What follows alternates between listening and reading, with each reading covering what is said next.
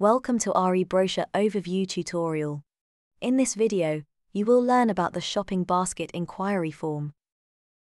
You will learn about the most important feature, the basket inquiry form. One of the most important features of the e-brochure is the shopping basket inquiry form for either yourself or your customers, or potential customers to complete. When browsing the brochure, every product code is highlighted in yellow. You will start populating the basket inquiry form by clicking on any of the product codes and clicking Add to Basket. This opens briefly in a separate window. If you wish to revisit the products added to the basket, click on the shopping basket icon, and the inquiry form will be revealed. You can increase the quantities or remove a product you no longer want here. The form contains information such as product code, description, and quantity. The quantity can be amended if you require more units. Depending on the version you are accessing, the prices will show in pounds, euro, or unpriced.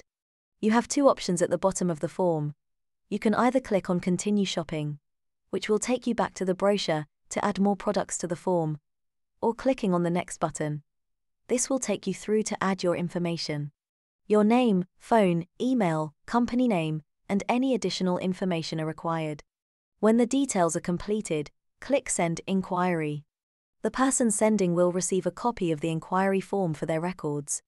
The person receiving the inquiry form will be the email address that was provided when first setting up the bespoke brochure. The email confirmation includes all the information within the basket inquiry form. Thank you for watching. For any queries or additional help, your sales manager is available by phone or email.